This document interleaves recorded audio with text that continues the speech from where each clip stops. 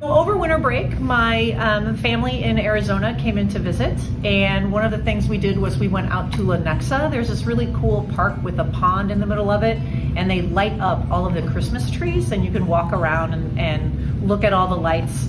But what was really interesting was there was no wind that night, and so all of the lights were reflected down onto the water, and it made for some really beautiful pictures. It was a fun night. This week we're going to go into scooter hockey. So what we got today is six goal scooter hockey, where kids are on the scooters. They have our scooter paddle hockey sticks, and working on those leg muscles, maneuvering around, being spatially aware of their surroundings, and then trying to hit dodgeballs into other teams' goals. We just got back from winter break a couple weeks ago.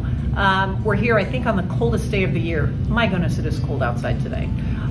Students, and because I teach semester-long classes, a couple of them, I got all new students this semester, which is kind of fun. I get to learn all new names, new faces. We have a lot of good hockey players I didn't even know about, and learned a lot about new things in hockey. You know, hockey is a new game to me. I know the basics, but some of these kids are explaining some pretty cool stuff and showing me some really cool stuff that they can do. I am really excited this semester to kind of take what I did first semester and improve upon it.